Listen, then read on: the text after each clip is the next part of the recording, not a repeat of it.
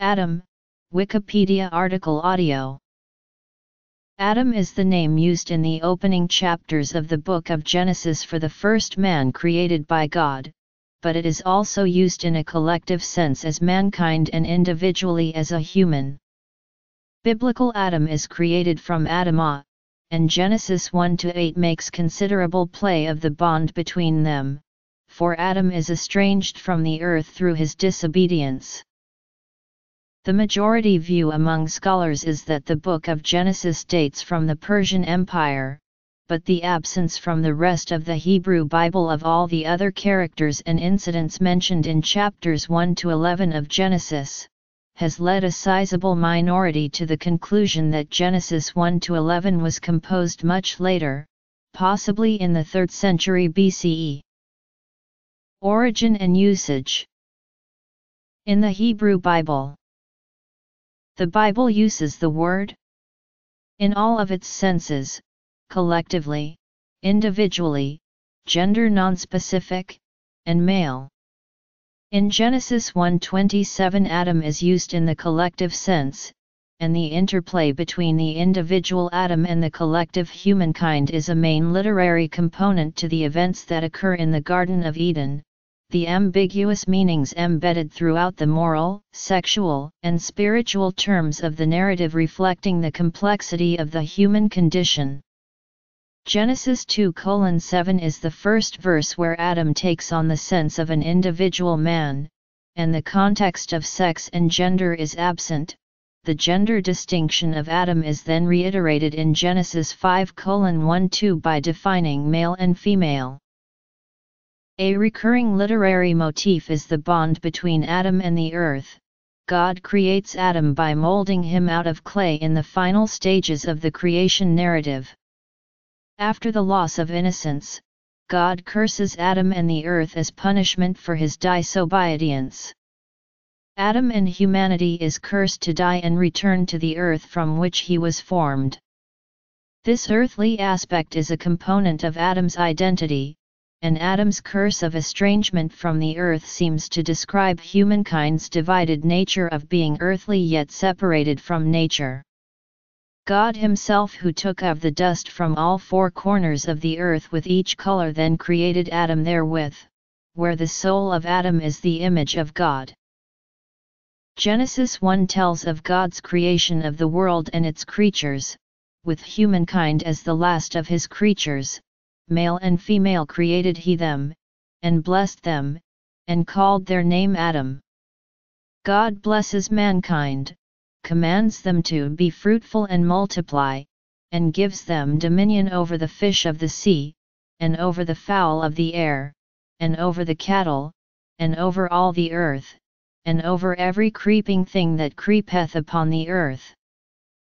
In Genesis 2, God forms Adam, this time meaning a single male human, out of the dust of the ground and breathed into his nostrils the breath of life. God then places this first man in the Garden of Eden, telling him that of every tree of the garden thou mayest freely eat, but of the tree of the knowledge of good and evil, thou shalt not eat of it, for in the day that thou eatest thereof thou shalt surely die. God notes that it is not good that the man should be alone and brings the animals to Adam, who gives them their names, but among all the animals there was not found a companion for him. God causes a deep sleep to fall upon Adam and forms a woman, and Adam awakes and greets her as his helpmate. Genesis 3, the story of the fall. A serpent persuades the woman to disobey God's command and eat of the tree of knowledge, which gives wisdom. Woman convinces Adam to do likewise, whereupon they become conscious of their nakedness, cover themselves, and hide from the sight of God. God questions Adam, who blames the woman. God passes judgment, first upon the serpent, condemned to go on his belly, then the woman, condemned to pain in childbirth and subordination to her husband, and finally Adam, who is condemned to labor on the earth for his food and to return to it on his death. God then expels the man and woman from the garden, lest they eat of the tree of life and become immortal. Post-biblical Jewish traditions. The chiastic structure of the death oracle given to Adam in 3:19 forms a link between man's creation from dust to the return of his beginnings. Genesis 4 deals with the birth of Adam's sons Cain and Abel and the story of the first murder, followed by the birth of a third son, Seth. Genesis 5, the book of the generations of Adam, lists the descendants of Adam from Seth to Noah with their ages at the birth of their first sons and their ages at death.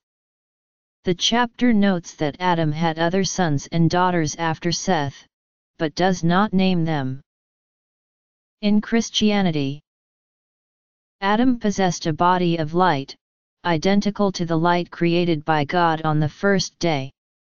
According to Jewish mystical tradition, the original glory of Adam can be regained through mystical contemplation of God. The rabbis, puzzled by the verse of Genesis 1 which states that God created man and woman together, told that when God created Adam he also created a woman from the dust, as he had created Adam, and named her Lilith, but the two could not agree, for Adam wanted Lilith to lie under him, and Lilith insisted that Adam should lie under her, and so she fled from him, and Eve was created from Adam's rib. Her story was greatly developed, during the Middle Ages, in the tradition of Aggadic Midrashim, the Zohar, and Jewish mysticism. Other rabbis explained the same verse as meaning that Adam was created with two faces, male and female, or as a single hermaphrodite being, male and female joined back to back, but God saw that this made walking and conversing difficult, and so split them apart. The serpent approached Eve rather than Adam because Adam had heard the word of God with his own ears, whereas Eve had only his report. Eve tasted the fruit and knew at once that she was doomed to death, and said to herself that it was better she trick Adam into eating so that he too would die, and not take another woman in her place. Adam ate the fruit unaware of what he was doing, and was filled with grief. When Adam blamed Eve after eating the forbidden fruit, God rebuked him that Adam as a man should not have obeyed his wife, for he is the head, not her. Original sin. Adam withdrew from Eve for 130 years after their expulsion from Eden, and in this time both he and Eve had sex with demons, until at length they reunited and Eve gave birth to Seth. The 2nd century BCE Book of Jubilees tells how Adam had a daughter, Awan, born after Cain and Abel, and another daughter, Asherah, born after Seth, and they had 9 other sons. Cain married Awan and Seth married Asherah, thus accounting for their descendants. The life of Adam and Eve and its Greek version the Apocalypse of Moses recount how Adam repented his sin in exile and was rewarded by being transported to the heavenly paradise, foreshadowing the destiny of all the righteous at the end of time. The archangel Michael attended Adam's death, together with Eve and his son Seth, still living at that time, and he was buried together with his murdered son Abel. Because they repented, God gave Adam and Eve garments of light, and similar garments will clothe the Messiah when he comes. Adam and Golgotha. In the book Kav HaYashar the author warns not to talk negatively about Adam. He writes that those who talk positively about Adam will be blessed with a long life. A similar warning can be found in the Zohar. The Sefer Raziel HaMalach is a collection of esoteric writings, probably compiled and edited by the same hand, but originally not the work of one author, which according to tradition was revealed to Adam by the angel Raziel. The book cannot be shown to predate the 13th century, but may in parts date back to late antiquity, and like other obscure ancient texts such as the Ba'ir and Sefer Yetzirah, it has been extant in a number of versions. Zunes distinguishes 3 main parts: the book HaMalbush, the Great Raziel, the Book of Secrets, or the Book of Noah. These three parts are still distinguishable: 2b7a, 7b3, 3b, 34a, and b. After these follow two shorter parts entitled Creation and Shiur, Oma, and after 4.1a come formulas for amulets and incantations. In Islam, Christianity, but neither Judaism nor Islam, sees human nature as irrevocably stained by the sin of Adam. This was introduced by the Apostle Paul, drawing on currents in Hellenistic Jewish thought which held that Adam's sin had introduced death and sin. Sin, for Paul, was a power to which all humans are subject, but Christ's coming held out the means by which the righteous would be restored to the paradise from which Adam's sin had banished mankind. He did not conceive of this original sin of Adam as being biologically transmitted, or that later generations were to be punished for the deeds of a remote ancestor. It was Saint Augustine who took this step, locating sin itself in male semen. When Adam and Eve ate of the fruit, they were ashamed and covered their genitals, identifying the place from which the first sin was passed on to all succeeding generations. Only Jesus Christ, who was not conceived by human semen, was free of the stain passed down from Adam. According to the Apocalypse of Moses, the altar of the Temple of Solomon was the center of the world and the gateway to God's Garden of Eden, and it was here that Adam was both created and buried. The early Christian community adapted this to their own legend of Golgotha, replacing the altar with the place of Jesus's crucifixion. According to this Christian legend, current in the time of Origen, the holy blood of Christ trickled down and restored to life the Father of the human race, who then led the saints who appeared to many in Jerusalem on that day as described in Scripture. Allah created Adam from a handful of earth taken from the entire world, which explains why the peoples of the world are of different colors. He was the first prophet of Islam and the first Muslim, as the Quran says that all the prophets preached the same faith of submission to God.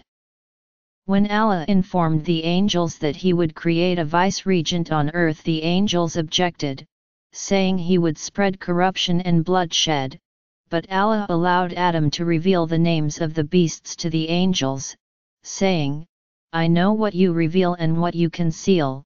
The scholar Al-Tabari explained that Adam was referring to the evil plans of Iblis. Adam and Eve both ate of the tree of immortality, and both shared guilt equally, for Eve neither tempted Adam or ate before him, nor is Eve to blame for the pain of childbirth, for Allah never punishes one person for the sins of another. The Shia school of Islam does not even consider that their action was a sin, for obedience and disobedience are possible only on earth and not in heaven, which is the location of paradise. Adam fell on a mountain in India, the tallest in the world and so the closest to heaven, and from there God sent him to Mecca, where he repented and was forgiven. At Mecca he built the first sanctuary and was taught the ritual of the Hajj, and wove the first cloak for himself and the first veil and shift for Eve, and after this returned to India where he died at the age of 930, having seen the sons of his children, 1,400 in all. According to the Ahmadiyya sect, Adam was not the first human being on earth, but when the human race came into existence, and spread all over the world and developed the ability to receive revelation, God sent Adam to each and every branch and civilization. According to a revelation received by Mirza Ghulam Ahmad, the founder of the community, the Adam mentioned in the Quran was born 4,598 years before Muhammad. Citations. Bibliography.